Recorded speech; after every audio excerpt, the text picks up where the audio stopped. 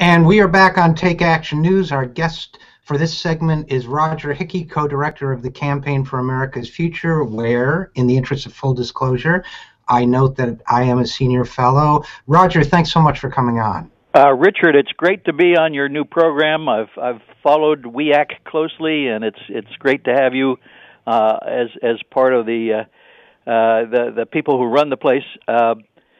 Let me hijack the program for a second and tell the audience that they ought to check out Richard's blogging on ourfuture.org and on Huffington Post, and especially to cite a timely topic, his piece on Chris Christie, the real face of the Republican Party, is all over the internet today. So check it out and check out his great blogging. Little commercial there. Well, we have very strict rules that every guest must promote me for the first 30 seconds of their appearance. Thank you for that, Roger. Hey, Roger, you and I get the opportunity to talk a lot about politics and strategy and the progressive movement. It's one of the things I enjoy about Campaign for America's Future, our routine calls where we all get together and brainstorm on this stuff.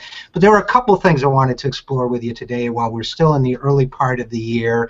I think sometimes when you're a progressive, you feel as if you're suffering from ADD, which I think I do, but which I'm told I do, by the way. But there's just so much going on. There's trade issues, and there are minimum wage issues. There are inequality issues. There's an election coming up for Congress. There are mobilization issues and minimum wage, on and on and on. They're all worthy. They're all important.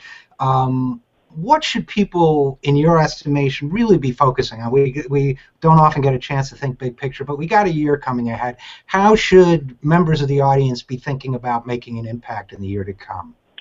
Well, I think economic issues are the key. That's what we do at the Campaign for America's Future, because if you don't have a functioning economy, if you don't have an inclusive economy, you can't build a coalition for change.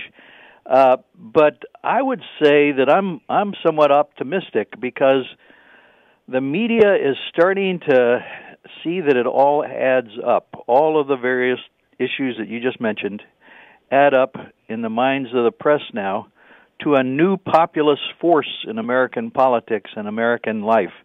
And that new populism, the fact that it's being talked about, means that all of the work that we've been doing on economic issues and on inclusivity in American life is starting to add up to something approximating a movement for change.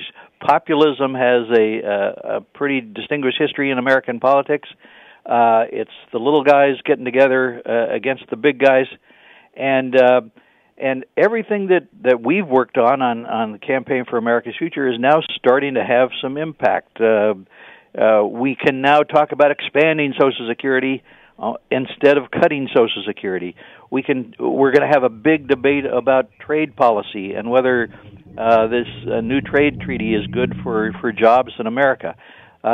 We've got a real debate about inequality and what should we be doing to reduce inequality. We're even winning elections on this issue, like in New York. So I think it's part of our job to keep on working on the issues that we are closest to, but to make sure that it adds up to fleshing out a new populist agenda, and we take that to our friends and neighbors as well.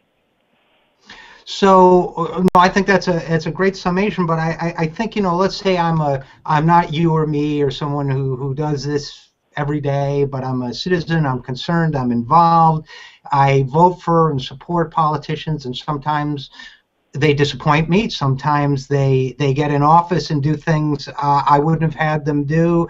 What do I do to to remind myself that, because I think you're right. I think this was a surprisingly good year in many ways in 2013, and I'm not known for being, overly sunny in my disposition about these things, but I do think it was a good year. What do I do as I look forward to an election year, to make sure that the people I vote for represent me. B, once they get elected, that they keep on representing me. And C, that I let them hear from me on the issues that matter to me. Yeah, well, the important thing, first of all, is to work on the issues that matter to you in your community, trying to build strategies for power and change around the things that you really either piss you off or inspire you.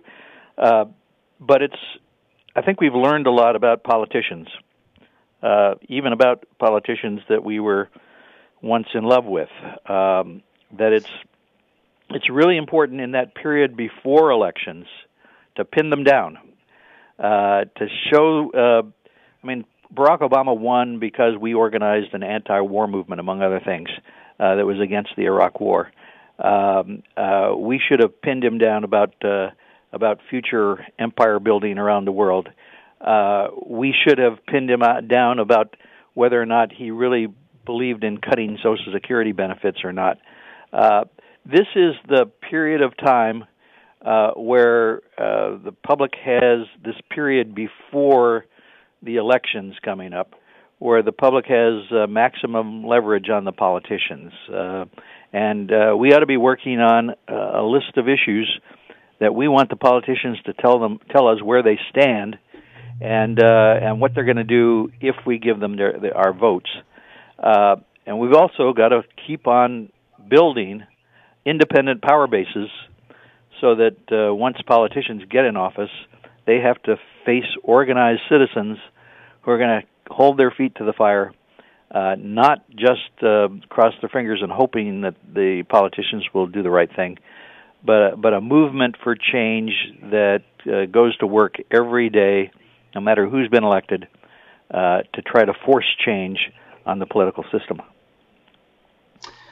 Well, that's a good explanation. I think that should work for us. And I guess the last piece of it is that's the electoral strategy. Mm-hmm. But then, we're constantly being reminded, and rightfully, that our vision of the future, our vision of the society we want to shape, shouldn't be limited by the conventional wisdom or the elites' definition of what's possible. I mean, that's how we shifted the conversation, for example, from Social Security cutting to expanding Social Security. But even that is a start.